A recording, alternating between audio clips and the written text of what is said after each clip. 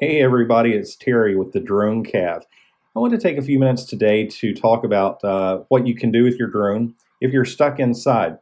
Now, like a lot of us, self-quarantining, self-isolation going on now with the coronavirus situation, you might find yourself with some downtime. You might not be out flying your drone or being socially active and that kind of thing. So this is a good time to move forward with some of the things that you can do with your drone.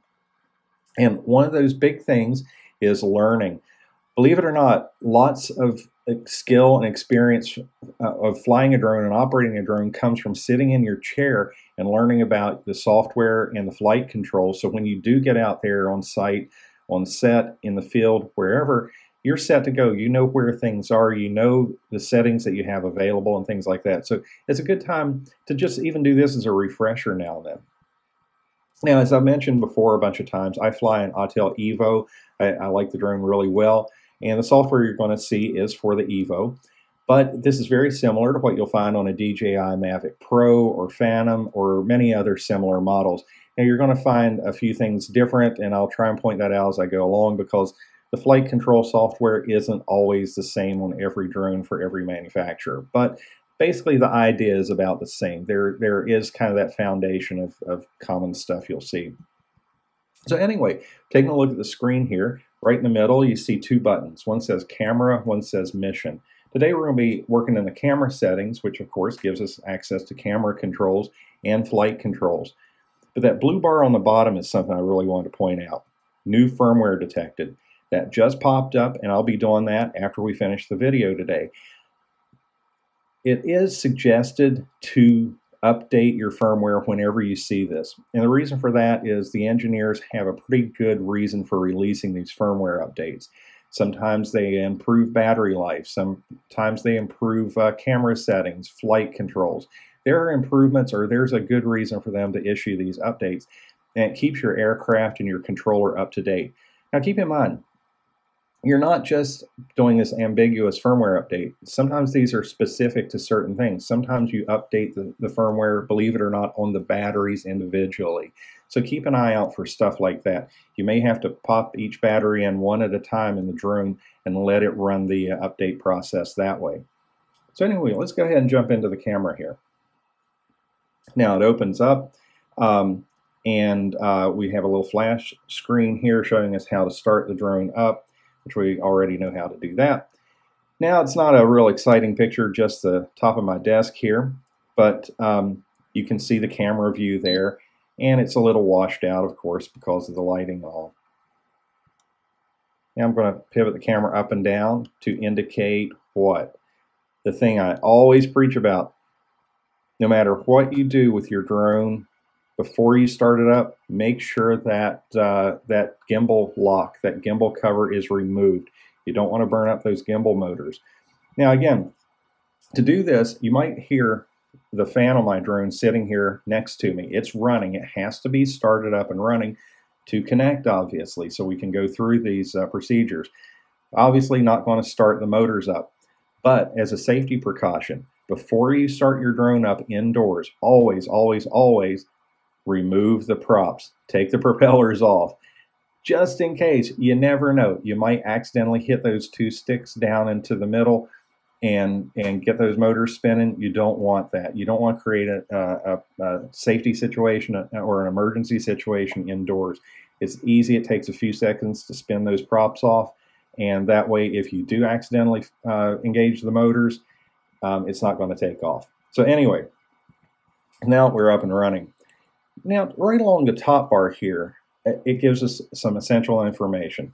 Where we're indoors now, we're under manual flight mode. Not worried about that, but kind of toward the middle, you'll see 23.94 or 49.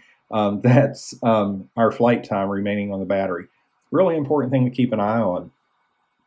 The next jump over to the right, see an arrow pointing upward. 0 feet, that's the speed that the drone would be moving. So we're not climbing in altitude. If we were climbing, that would give the rate of climb in miles per hour. The next one over, the arrow pointing to the right, same thing, how fast the drone would be moving forward. But I want to get over to that little gear wheel at the top right corner. tap on that. That takes us into our flight control settings. This is something that unfortunately gets overlooked. I've talked to a lot of people about this, and it's a good practice every time you fly. When you go out, just take, even if you have these things set up, lots of times a firmware update is going to reset these back to factory defaults. So you want to go in here and make sure any of your custom settings are still there or need to be reapplied. So it's worth just, again, taking 30 seconds to go through here, check to make sure your settings are the way they should be, or any changes you might want to make, you can make right here now. I'm not going to go through all these because there are so many. Some are self-explanatory. But things like novice mode, if you're new to flying, this isn't a bad thing. This limits how far the drone can fly, how high it can fly, how fast it can fly. So it helps keep you out of trouble that way. The go home altitude or the return to home altitude. Why is that important? There's kind of this tendency to think, well, in an emergency, I don't want the drone to fly out of sight or do anything out of my control. You have this natural urge to want to keep control or keep too much control. Well, that can be a bad thing if you're keeping the drone too low. You may be only 100 feet away with your drone at 20 feet altitude, but there could be a row of trees or an obstruction like a building or something between you and the drone, and there'd be an emergency. You have to hit that return to home. You don't want the drone to fly straight back to you because it would encounter and probably hit the obstruction or the trees or whatever it is. I keep mine set at 98 feet, as you can see.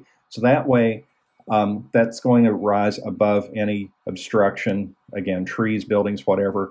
It's going to go straight up first thing, then fly back to the point of home, and then come back down to there. I know it's a little unnerving. In an emergency situation, you tap that button, you see the drone just take off straight up, but hey, it's doing its job. That's what it's supposed to do. Now you can adjust that altitude here if the obstructions are taller or need to be adjusted anyway. So that is a good thing to be mindful of. Just make sure that that is set appropriately.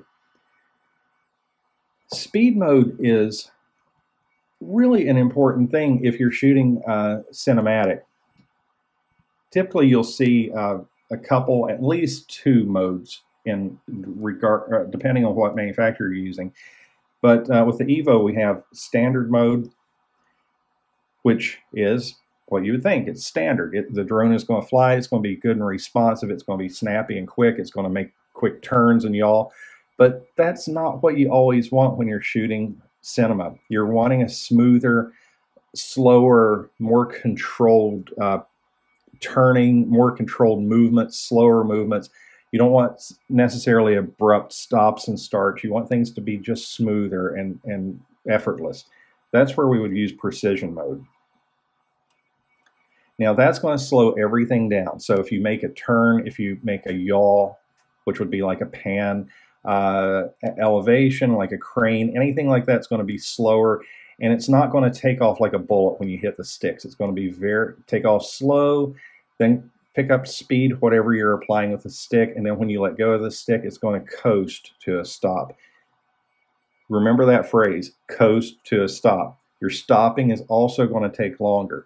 So if you're around anything like a fence, a building, a wall, a tree, anything, it's going to take longer for the drone to stop. So allow yourself some extra room there. Ludicrous.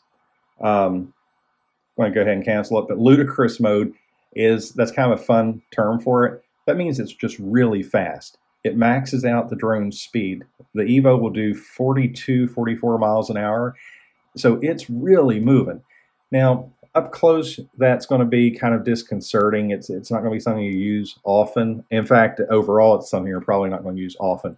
But if you're flying at a higher altitude, say over treetops, maybe you're a couple hundred feet or more, and you're needing to get that sense of motion flying over something like that, ludicrous mode may be what you need to use. Now, again, we won't get into all this now as far as shooting technique, because there's going to be things to watch for, such as getting the props in the upper corners of the shots and things like that. So then we get into camera angle and how it's used with something like ludicrous mode. But just to know that it's there. Now I'm going to jump all the way down to the bottom to general.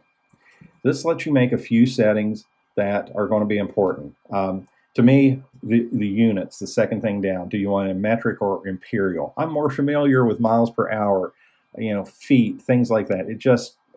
I'm just old school, I guess. And so that just works better for me. So I leave that there. Firmware version. This is where you would go to check your firmware and see if you had updates. So there are a couple things here to take a look at as well. Jump up one to the gimbal. Now you can do a few things here. Now this EXP setting at the bottom, the pitch, that's how fast the gimbal rotates up and down. So you have some control there too. Jump up here and take a look at the aircraft battery. Now the battery has 3 cells inside. So that's what you can see the reading for each of the cells inside. The voltage, the temperature, the capacity remaining, how many times the battery has cycled or fully discharged, and you can set your battery warnings here. Image transmission, how strong our signal is, and that's the image being transmitted to our controller to let us see what the drone sees. We can control the sticks on the remote. And obstacle avoidance. There may be reasons that you want to enable this or disable this. In this case, the sensors on the front will stop the drone so many feet away. It's probably 6 or 8 feet away. But if you need to get closer to an object, again, I'm going to pick on trees, like a tree or a wall or a small building or something like that. You may need to disable that obstacle avoidance to let you get close enough to that, that subject. ADI mode. So let's X out of this. Okay, so now we've got some things set up there. So let's take a look at the camera. That big red button on the right column is indicating that we're in video mode. The button right below it, tap that, we'll switch over. Notice the screen changed a bit and the button turned white. White button means stills. So if you're shooting stills, that's your still camera. Tap it over, the red button, the screen goes wide, we're shooting video. So that's a quick indicator between the two modes, whether you're shooting video or shooting stills. Now, just at the very bottom right corner, we see a little arrow pointing up. Going to tap that. Opens this bar along the bottom. This lets us make some camera settings here. I'm just going to run through these real quickly with you. The movie format, we have 2 different formats we can choose from, MOV or MP4.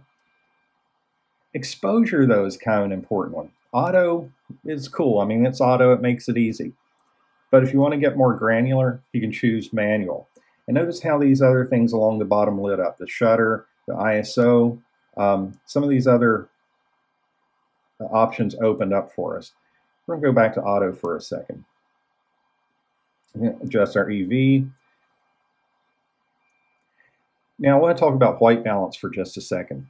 When you're flying in the air and shooting video, you're going to be moving around. So that means you may rotate from a shot looking more toward the sun or toward a light source, and then if you're panning or rotating or yawing the drone around, you're going to end up looking away from that light source to a darker source.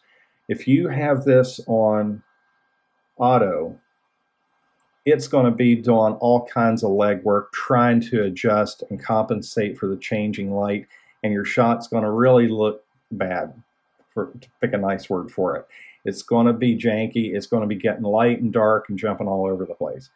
So always, always, always go in here and take a look and just pick the closest setting to what you're doing, whether it's a sunny day, a cloudy day, if you're under incandescent light, neon light, or you can do a custom setting there at the end.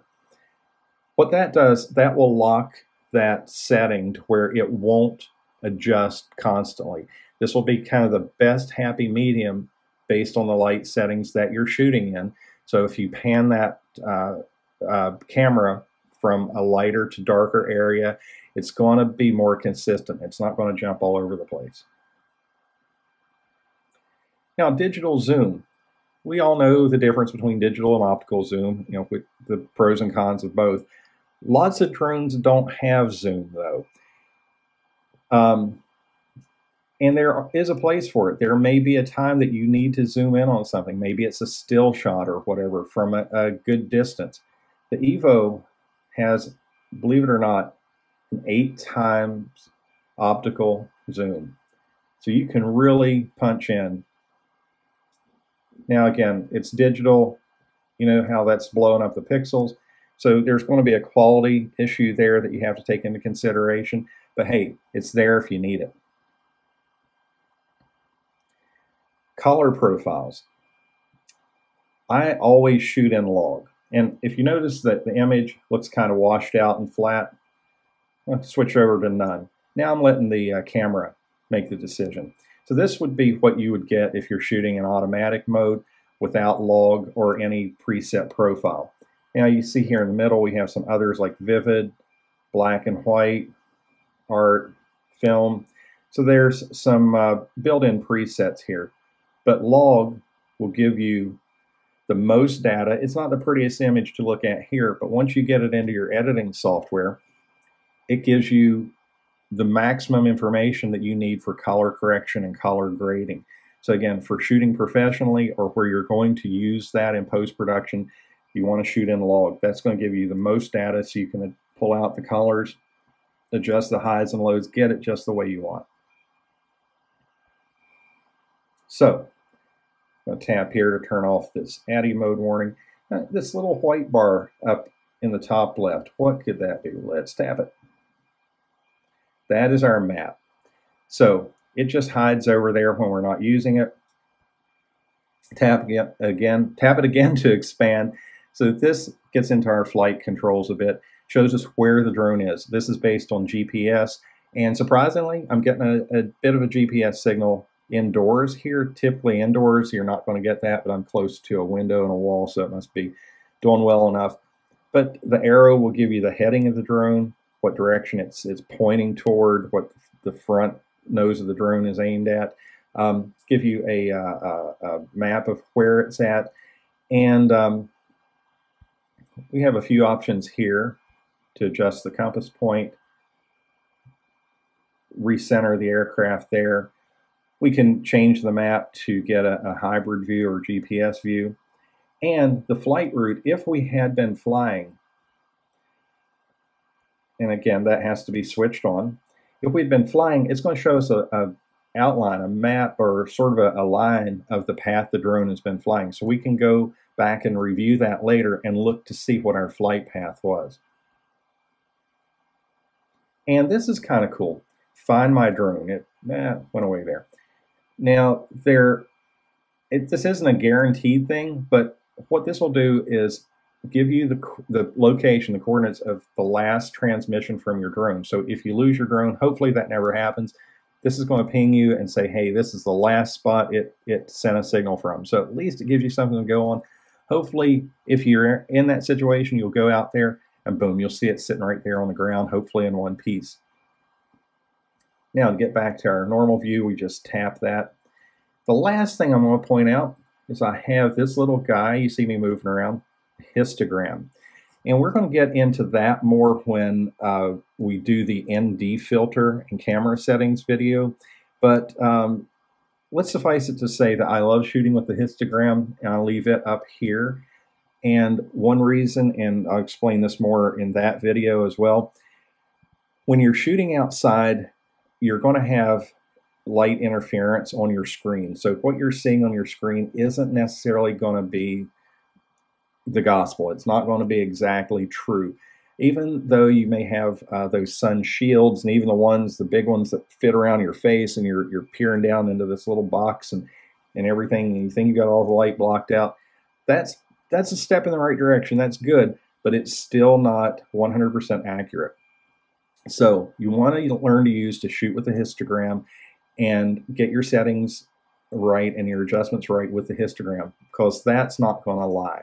When you get back in and load your footage onto your computer and you go into post and start working with that color correction, you'll be glad you did, because the histogram is going to be giving you the truthful image. information, where you can't rely necessarily on what your eyes are seeing out in the sun, because again, you're getting glare in your eyes, you're getting glare off your screen. It's changing the saturation of the colors, and even with really, really good monitors for this, it can still make a difference. So again, sorry for the long rant on histograms, but you can tell I'm a big fan. Anyway, that's just sort of a little walkthrough. Again, in your downtime, just take the props off your drone, take your gimbal guard off, and power it up on your desk. And just as if you were going to go on a flight without spinning up the motors, and go through the settings here and just get a little more familiar with where things are, what they do. If you see something that's confusing or doesn't make sense, hey, feel free to let me know. My email again is Terry, Terry, at blackdogdroneops.com. I'm also a mentor here on the Indy Brigade. Book a session. We'll talk about it. We'll go through your settings and come up with a good game plan or a good set of settings for you to use in different circumstances, whatever the case may be. Happy to help out, and thanks for watching. Stay safe, take care in this little situation we've got going on. Well, it's not little, but you know what I mean. And I hope to see everyone soon. We'll have a new video next week, and again, love having you guys here as part of the brigade. Bye.